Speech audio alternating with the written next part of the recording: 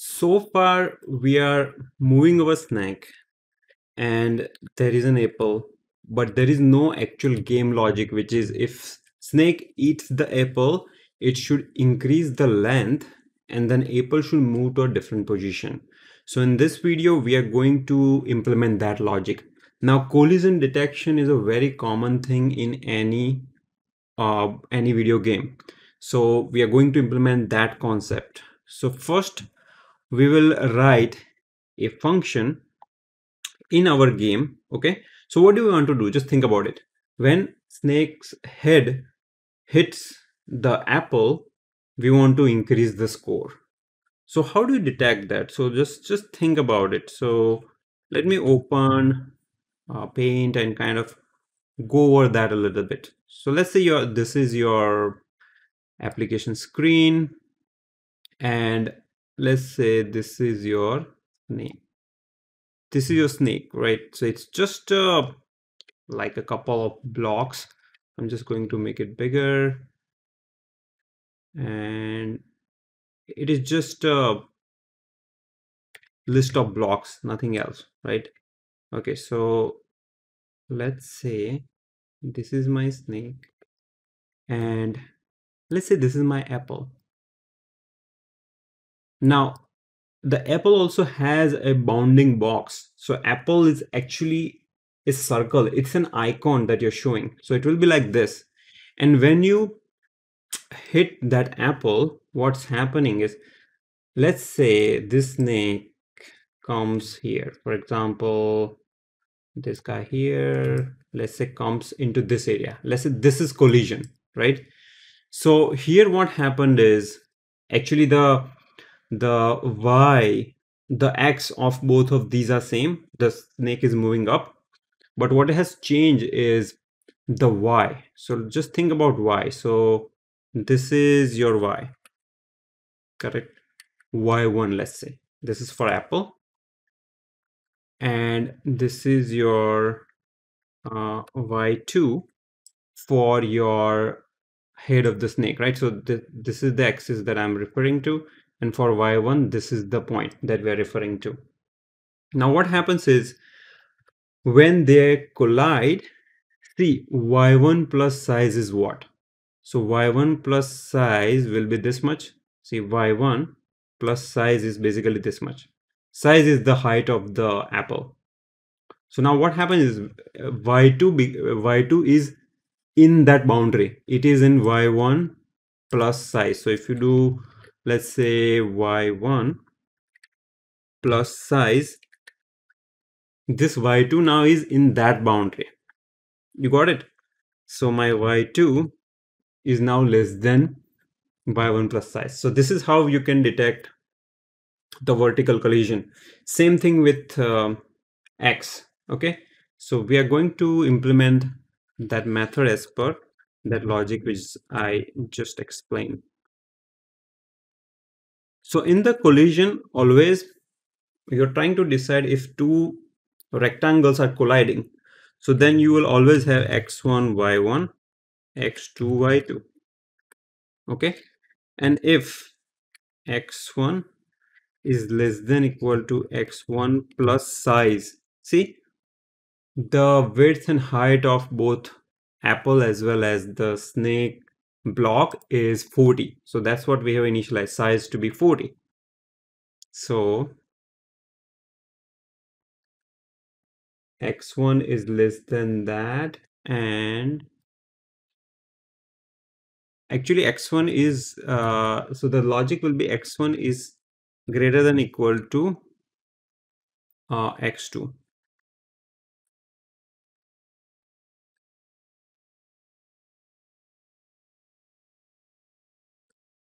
Let's think about y first. Okay, so y here, your y2 is less than y1 plus size.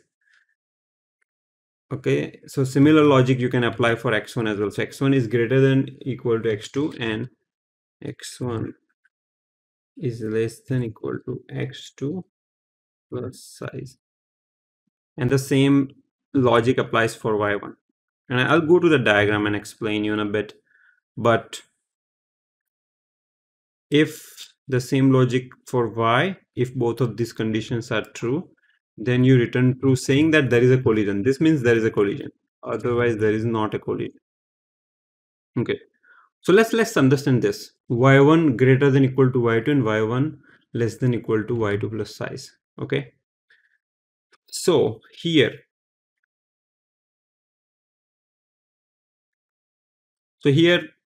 this is being my y1. So let me just here in my code at least see. I have this as y2 and this as y1. So what's happening is, see, let's look at this logic here.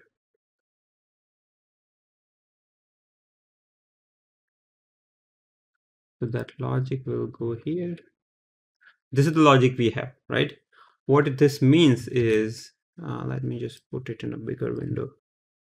What this means is my y1 is less than y2 plus size. So you already saw this y1, okay, is less than y2 plus size, okay, and your y1 is greater than equal to y2.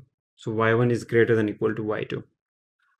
Okay, so you can just debug the code and kind of figure out what it means.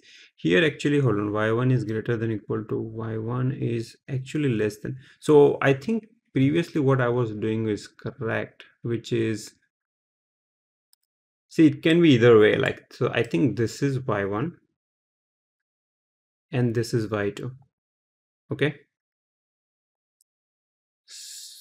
this is y2 and this is y1 plus size. So if you look at this, let's say if you think about this as a y-axis, so y-axis starts from 0 first, right? So it will be 0 here, then it will be whatever, like maybe 5 here and 20 and so on. So it is increasing in this direction. So if you think from that perspective, the y1 is greater than equal to y2, right? So this condition is met, and y1 is less than equal to y2 plus size. So if you have y2 here and if you do y2 plus size, which is 40, so this block, so y2 plus size, so y2 plus size is this much, right? So y1 is less than that. That's why this collision logic works. So just debug it, you figure it out. This is a simple logic. Now when snake hits the apple, you want to increase the length. Okay, so here in the play section, if self dot is collision, okay, and you want to check the impact with only snake's head actually, because you don't need to check it with the body. So snake's head is the position 0, and then you will say this apple dot y. So you're checking the coordinate of apple and snake's head, which is at element number 0. And if you find a collision, you will say this print collision occurred. Right now, let's do this much, just to make sure things are working okay. And after that, let's see if we have anything pending. So you're doing collision. Okay, let's run it.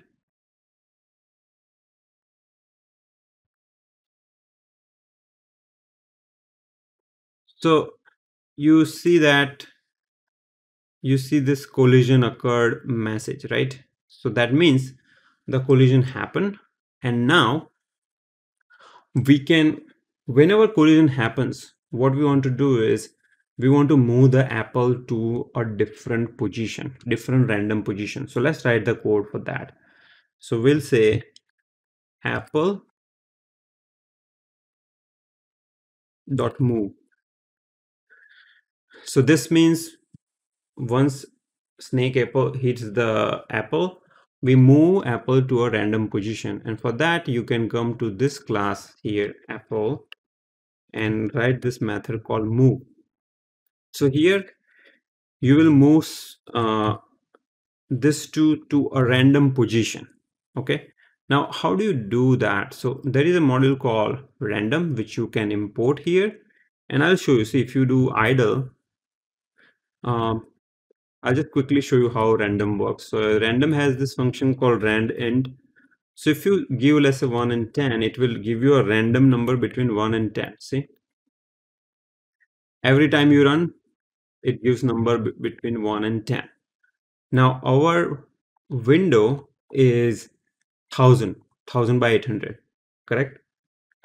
And Apple's size is 40. So if you do little calculation, 1000, okay, divided by 40, you get like 25 increments. And if you do 800 divided by 40, you get 20. So you get like this horizontally 25 increment of 40 and vertically 20 increment of 40. So what I can do is, here I can say random.randint, okay, give me a number between 0 and 25. So horizontally I have 25 increment into size. So what will happen here is, if you look at idle, let's say between, like 1 and 25, I'll just do 1 because, or 0 is also fine. And size is 40. So see, every time it gives me a number which is always gonna be less than 1000. So we don't go out of our window boundary, and the number will be divided by 40. It will be a multiple of 40. And I did the same thing with y. So for y with 800 height, you can get 20 increments, okay? So you, after the collision, you move it. So let's run this. See, after I'm colliding, so my collision detection is happening perfectly, okay? And the snake is moving. Okay, now on collision, you want to increase the size of the snake. So that will be a score. So in the initial phase, I'll start with the snake size of 10, 2, or maybe 1. And then I just keep on incrementing the length. Okay, so on collision, you want to increment the length. So here, okay, where is my collision? Yeah, here you want to say length you want to increment, right? But you have to do something else as well, which is when you increment your length, see, you need to add one more block in this x and y, because x and y is an array. It is holding the position of the new block. So for that reason, I will just write a new method here called increase length. Okay, where you first, of course, you first increase the length, but then you want to add something into x and y. So this is how you add a new element into an array. And I'm adding -1 as a value. You can always tackle this in your walk function. In your walk function, we'll put a right um, coordinates of x and y. That's why we can just start with some random value here. So here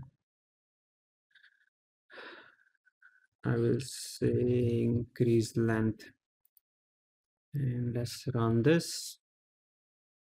See, now after it hit it, the size of snake is 2. Now see, it is 2, and if I hit it again, it will become 3. You will watch it.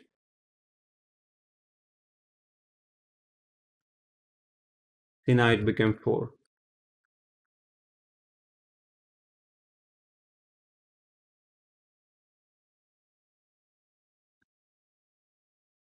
5 and so on. Okay. I think I noticed something weird. Ah, see, if it moves even near, say I'm not going through apple, if I go even above apple, see, this is fine.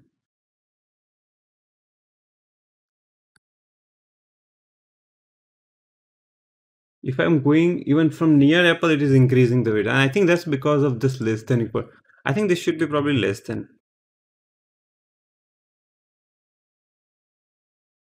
Okay. See, now it's working as expected. So now it increased the length and so on. So here also Apple moved to a very far position. So I want to restrict it. So I'll just say 40. This is 90. On 0, 0 position is probably okay.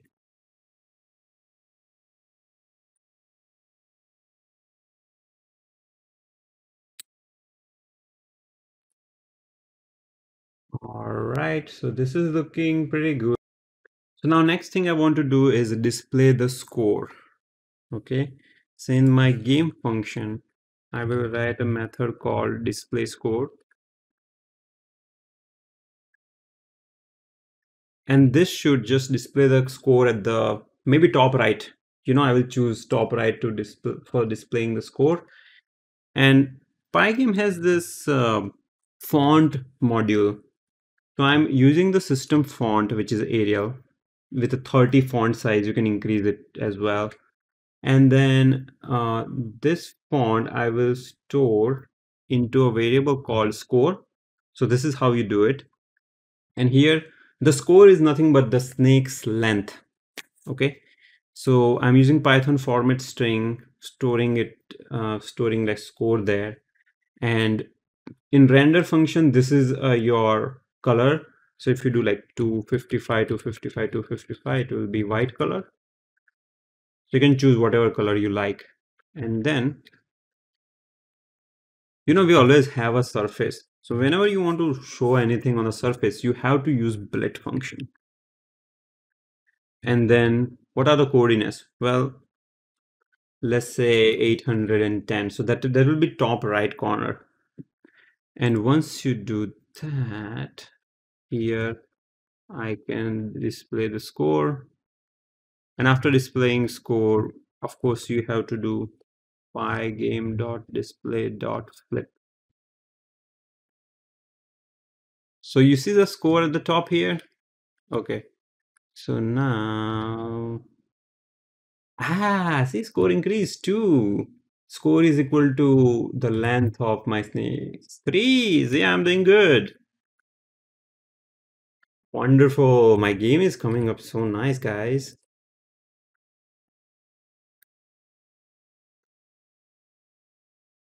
That's all I had for this session. In the next session, we'll look into the scenario of snake hitting itself. So if snake is moving like around and if it hits its body, the game will be over. So that's what we'll be looking at in the next session.